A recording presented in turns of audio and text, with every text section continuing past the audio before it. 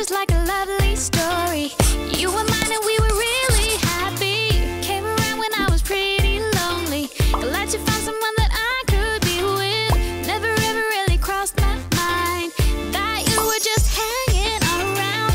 Never ever really crossed my mind that this would end. Familia hermosa, ¿cómo están? Espero que todas y todos se encuentren súper bien. Bienvenidos a un nuevo video. Estoy súper emocionada por el videito del día de hoy porque ustedes ya me habían hablado bastante de este ingrediente. Así que bueno, hoy estaré enfocándome solamente, chicas, en este ingrediente para el cabello. Y se trata de esta plantita que se llama salvia.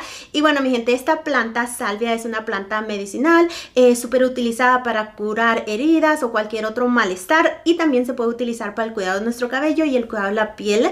Así que bueno, en la descripción del video les estaré dejando un poquito más de información sobre esta planta. Y bueno, mi gente, yo voy a dividir este tratamiento en dos pasos porque de verdad la salvia es buenísima y contiene infinidad de propiedades para nuestro cabello. Les va a aportar un brillo a su melena increíble, chicas.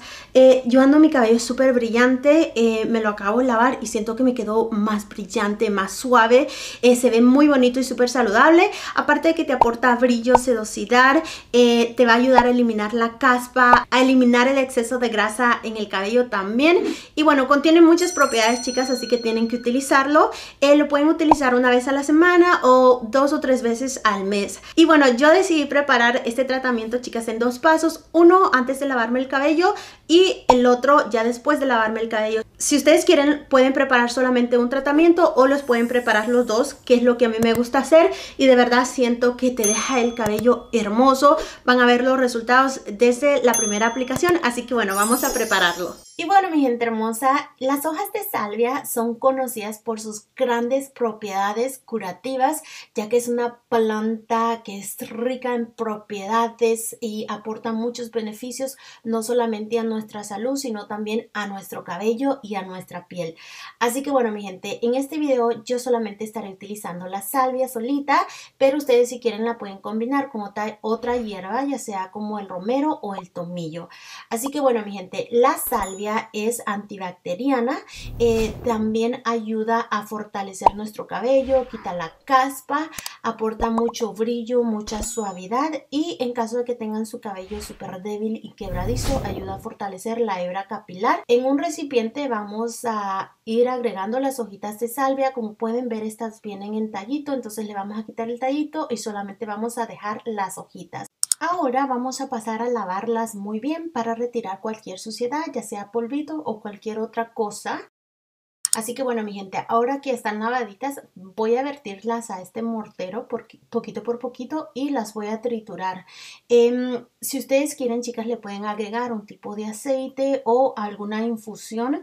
Yo tenía a la mano aquí el aceite de almendras y le agregué una cucharadita de aceite de almendras para que sea más fácil a la hora de triturarlo.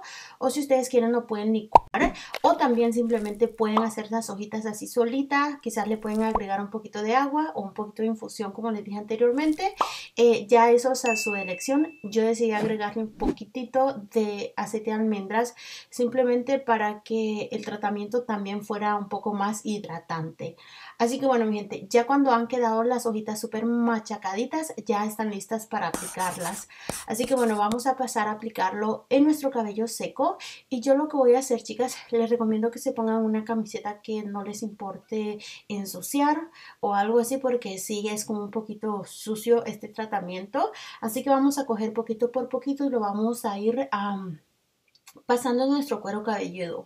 Este tratamiento solamente lo vamos a aplicar en nuestro cuero cabelludo y vamos a hacer presión para que las hojitas suelten sus juguitos y se penetren muy bien en nuestro cuero cabelludo.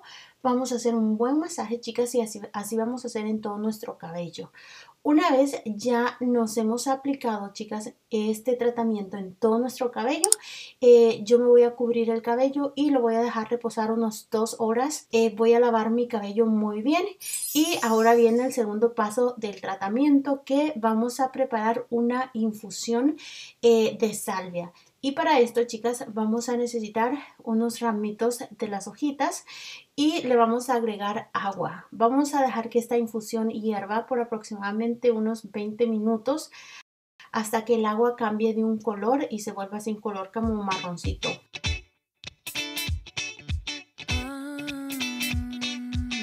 Una vez ya está listo, mi gente, con nuestro cabello húmedo, vamos a empapar nuestro cabello con esta mezcla. Yo aquí busqué la forma mejor para mostrarles. Y bueno, me voy a empapar, chicas, todo mi cabello con esta infusión. Y si lo hacen en lavamanos o en la ducha sería más fácil. Así que bueno, lo vamos a empapar muy bien. Yo no me lo voy a retirar, mi gente. Yo me lo voy a dejar en mi cabello. Si ustedes quieren se lo pueden retirar después de unas 2-3 horas. Pero yo me lo voy a dejar en el cabello. Voy a dejar que mi cabello se seque y ya me lo voy a peinar como de costumbre. Vamos a aplicar la infusión, mi gente, después de lavarnos nuestro cabello con nuestro champú y acondicionador.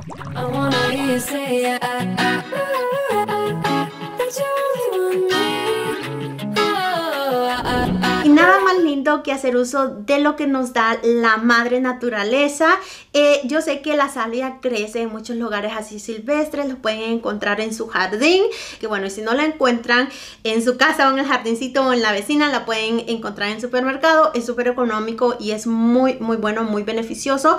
Así que bueno, si tienen su cabello opaco, débil, quebradizo, mucha caspa, se les cae el cabello y no les crece, les recomiendo que utilicen este tratamiento al menos unas 3 veces por semana. Y pues miren, a mí la verdad es que sí me gusta cómo me deja mi cabello. Te lo desenreda bastante también. Siento yo que se siente más lacio y con un brillo, pero de verdad espectacular.